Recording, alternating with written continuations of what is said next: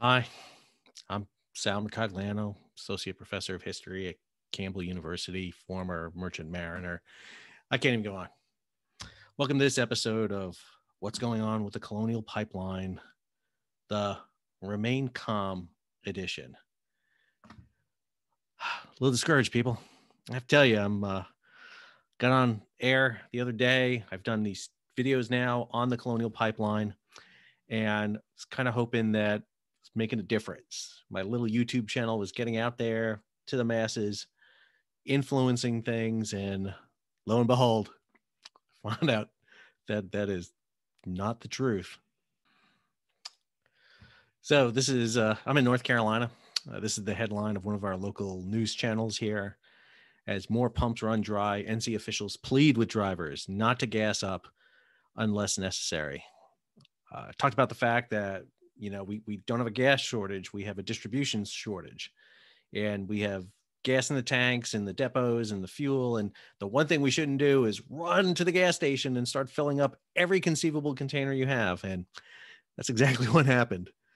This is from Patrick DeHaan, the gas buddy guy. This came out just a few minutes ago. Gasoline outages by state, percentage of all stations without gasoline. Alabama 7, Washington, D.C. 10%. The winner, number one, we're number one. North Carolina, 65%. Yes, that's us. That's North Carolina. Thank you, people. We're the ones who lost it over the gasoline shortage, which there isn't a gasoline shortage, which I'm going to talk about in a second.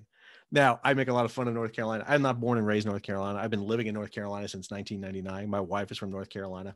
I love this state. I love it.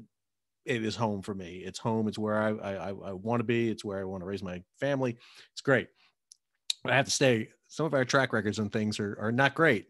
And if you don't believe me on that, just Google North Carolina and snow. And this image is the one that will usually pop up in the top of the feed right there. We don't handle snow well. And obviously we don't handle a gas shortage well.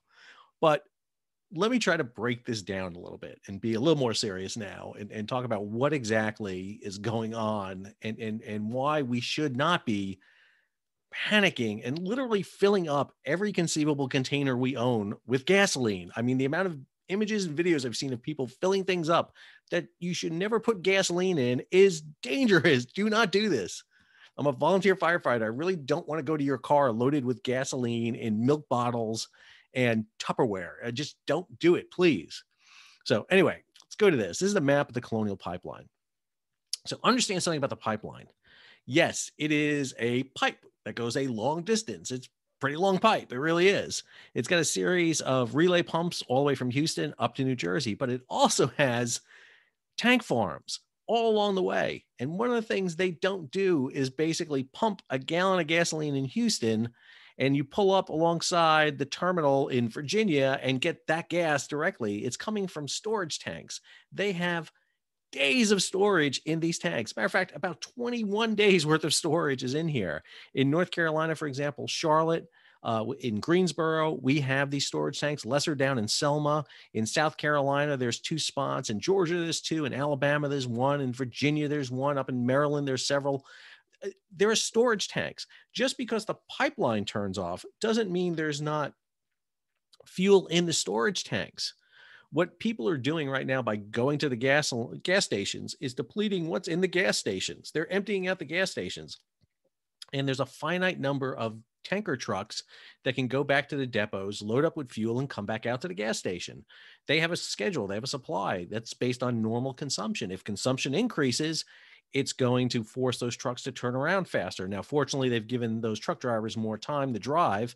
They upped it from 11 to 14 hours, but still you're going to deplete them a lot faster. And so it's important to understand that the pipeline is not a huge amount of, again, you talk about pumping, I think it's a range of about 2 million 2 million gallons per day through the pipeline. And also understand there's another pipeline. There's the Kinder Morgan plantation pipeline. It's smaller. It's about 750,000 gallons per day. It's in operation. Rail cars, there are 933,000 gallon tanker trucks, railway cars sitting on sidelines around the United States, empty. that can be loaded right now in Houston, Texas, put on rail lines for CSX and Norfolk Southern, and brought into the southeast part of the United States. Understand, the real critical area is the southeastern part of the United States, because we don't have refineries here. So we've got to get the final fuel here. There's refineries along the Delaware River, for example. There's refineries up in New York. So you can ship crude oil into those areas, refine it, and then distribute it from those areas. Same thing up in New England. But it's really here in the southern states, really from Mississippi up into Virginia, where you have the biggest issue here about it, with some ancillary pumping off to Florida and also Tennessee. And one of the things you're seeing now is diversion of tanker trucks from neighboring states into these states to increase the flow.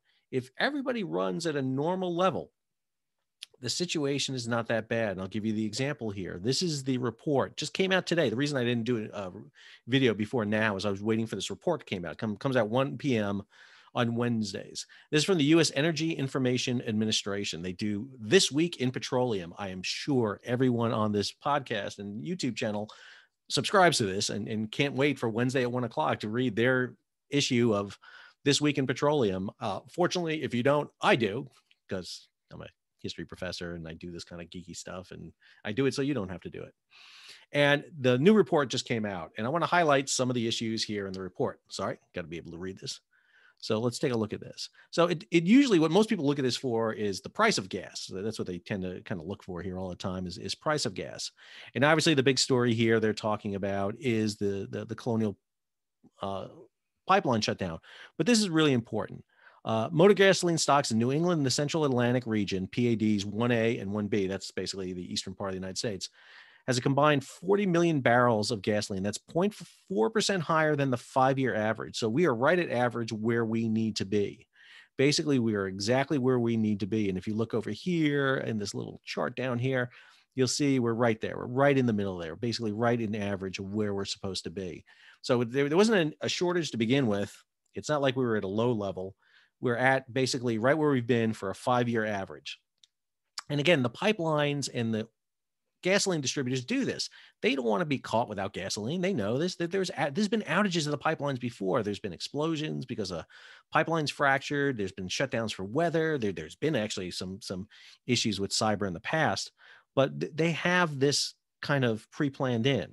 So right here, you see that basically they're good to go at that level. Come down here a little more. Colonial Pipeline, 2.5 million per day. Sorry, 2.5 million per day. System, approximately 55,000 miles of pipeline. Significant mode of transportation is 45%. But again, 45% is significant. We're still getting 55% distribution from other means. So if everybody cuts down their driving just a little bit, if we just, again, had some sort of, I hate to even use this word, but leadership from federal, state, and local levels, and had Colonial not been an absolute cluster in their messaging, I don't think we would have seen this. Or if everybody had watched and subscribed to my YouTube channel, hit the subscribe button, hit the bell to be alerted about new videos, and give it a thumbs up, they would not have panicked to the situation they have here. It goes on here and talks about it. One of the things they start to talk about, because no refineries between Alabama and the Mid-Atlantic produce substantial quantities of transportation fuel, the southeastern U.S.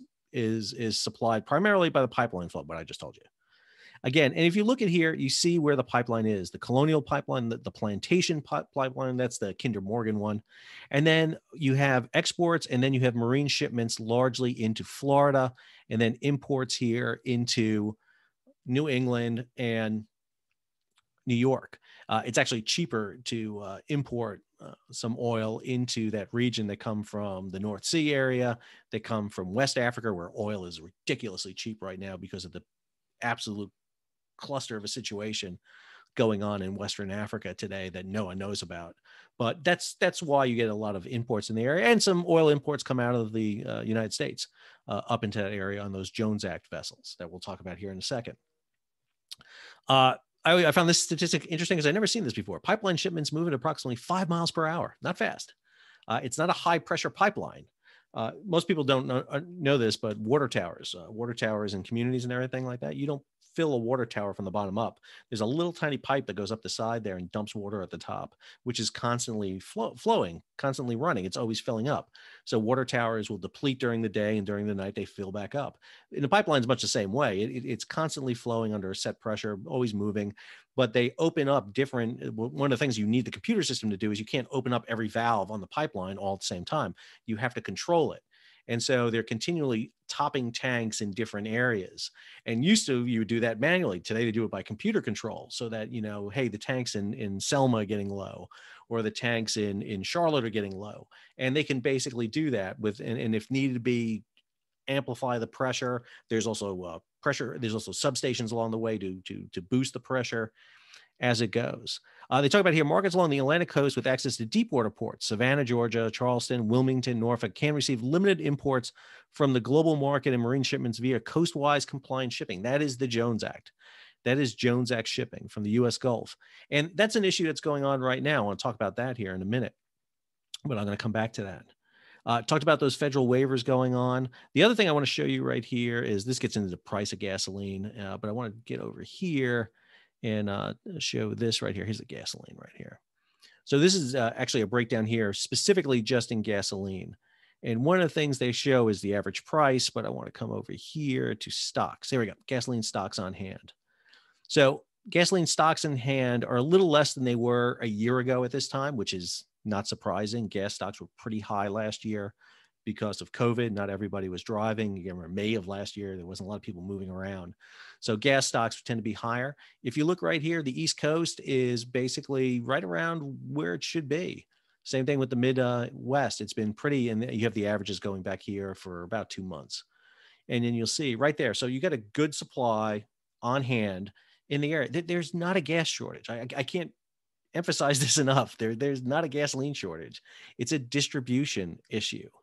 When everybody runs to the gas station at the same time and fills every last thing they have, they're going to deplete the gas station. And then the trucks are going to come when they're scheduled to come. And we see this in hurricanes, we see this in storms, we see this with power outages, and we're seeing the same thing right now. But I want to bring you down to this statistic right here. Days of supply, number of days the United States has for gasoline. Last year, it was 40.1 days worth on hand. Today, 26.5. Last week, it was 26.4.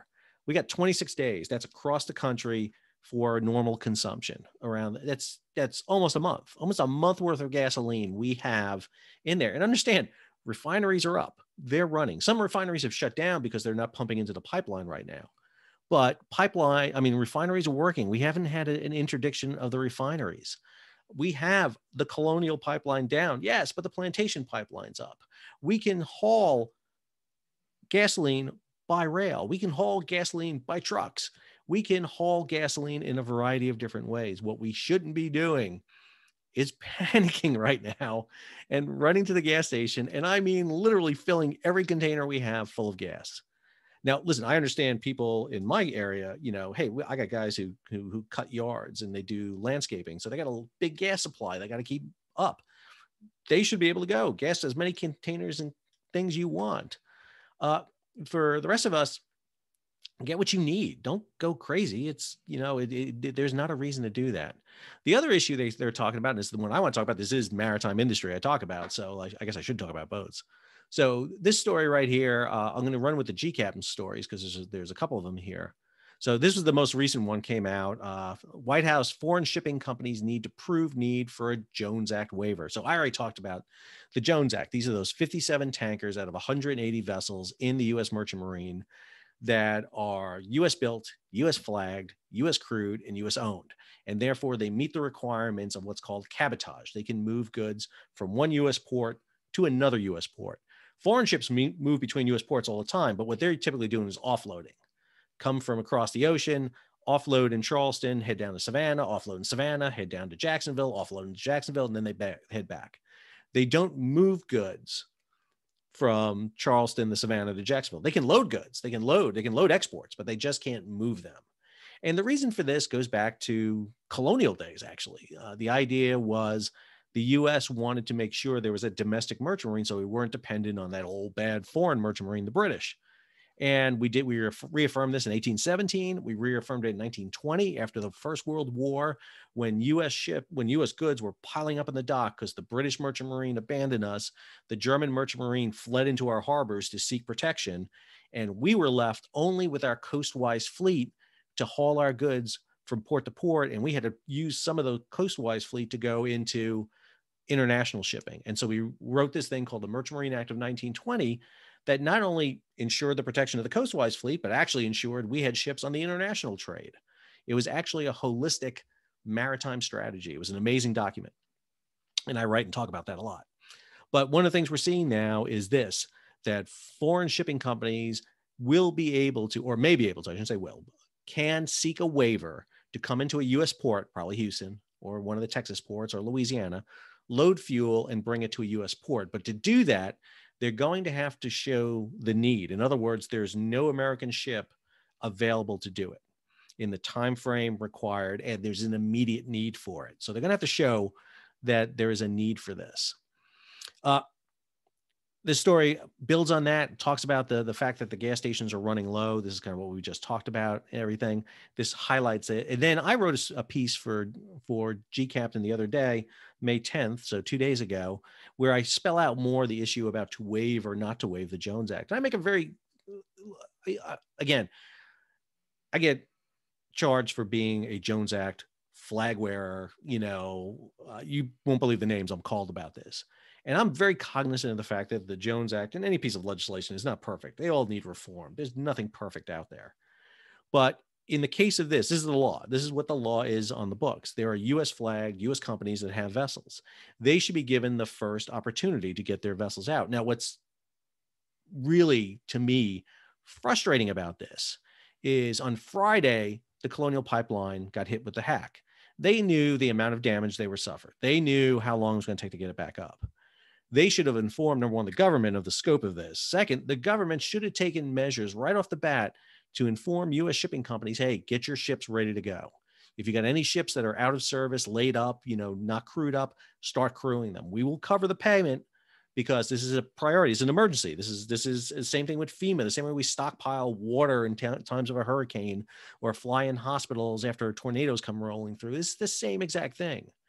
There's an entity within the Department of Transportation called the Maritime Administration, which should have been proactive at doing this, except right now we don't have a full-time maritime administrator. We have an acting one. She's fine, but again, we need someone personal appointed by the president who has access to the Secretary of Transportation who can make these types of decisions.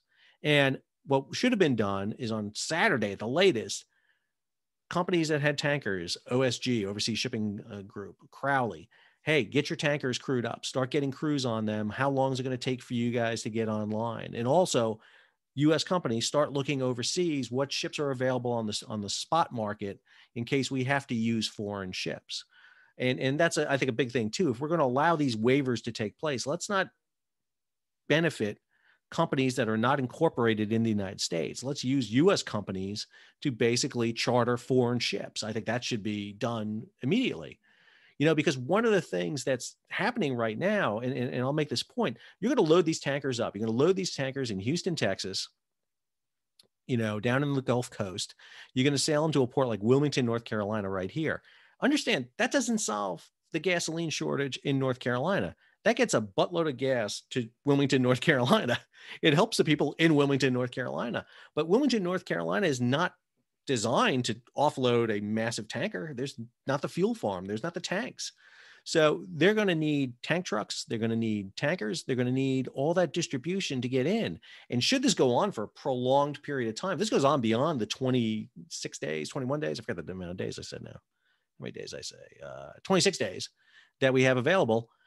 You're going to be hauling fuel from the coast into the interior of the United States, over the mountains, into the mountains.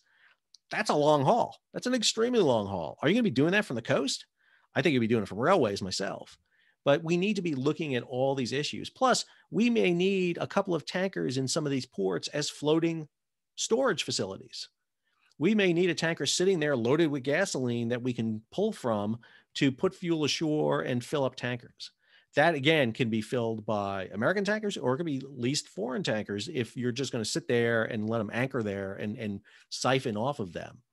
And so we need to be thinking about a holistic strategy here. And more importantly, we need to be conveying this to the American people. Hey, here's the plan. This is what we're doing. There's no concern. This is, hey, we've got truck drivers, we've got tanker trucks, we've got the railway industry mobilized, we've got railways leaving right now, loaded to the gills with gasoline. We're going to pre-position them in places. We're going to top off the tanks at these places. We've got tanker trucks available. Hey, and we're getting ships. They're going to be at Savannah, in Charleston, in Wilmington, in Norfolk, in Baltimore, ready to go. That's it. Alleviate the issue, alleviate the concern. That takes care of it. And again, I think we need to be able to convey this. We need to be able to convey this in a very logical manner to everyone. And unfortunately, we don't seem to want to do that. Instead, we want to panic. And I go back to 65% of stations in North Carolina without gasoline. It's I'm not gonna lie, I topped my cars off earlier in the week just because when I heard the story happen over the weekend, I went out, I made sure I had gasoline in my cars. That's it. And I'm good. I'm good for a while now. I'm good to go. I don't drive that much. I don't have long commutes. And so I'm good. I don't need to be worried about and topping off every 2 seconds. And so one of the issues we're seeing is how this is playing out. I think that's important. I will say, and I will give credit to people who I get accused of not giving credit to all the time.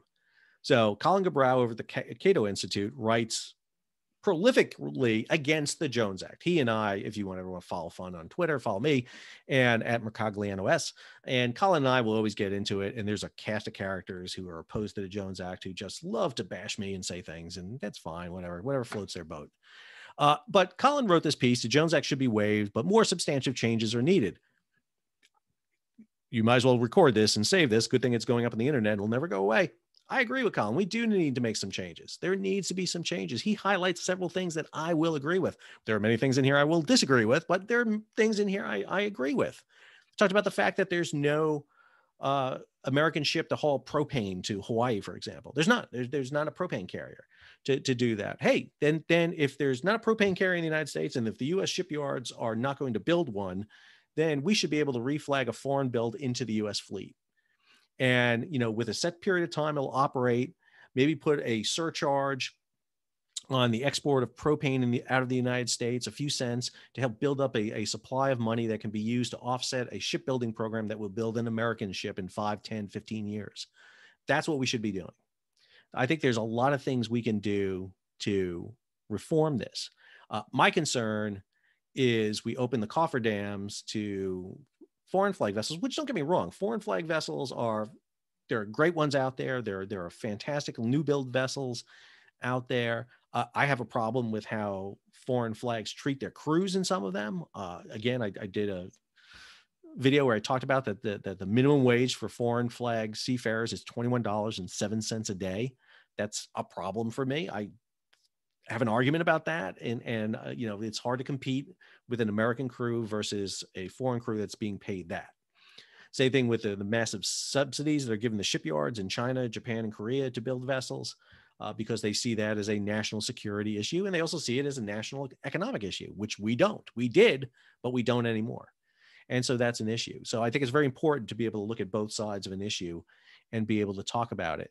So anyway, sorry for being depressed at the beginning of the video. I feel much better now that I've talked to everybody. Hopefully this video gets out to a larger group and we can remain calm about this situation.